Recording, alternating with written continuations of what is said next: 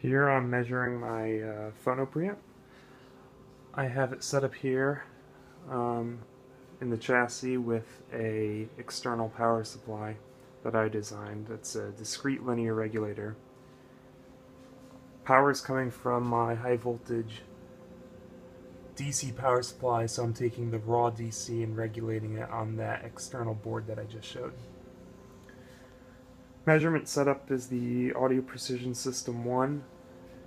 And right now I'm measuring for noise, A-weighted, and you can see I'm in the 67 to 70 microvolt range, which is roughly 80 dB SNR, with a 5 millivolt peak input signal for phono cartridge.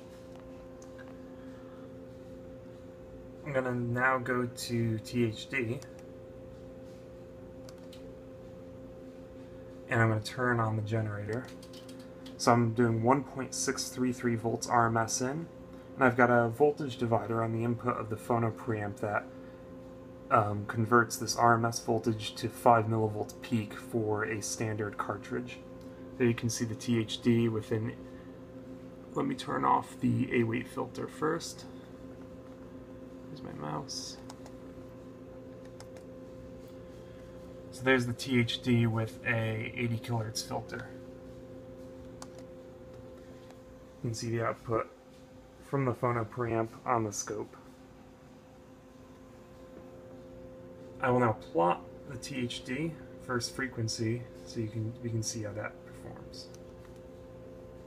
And there it starts. You can see the frequency sweep.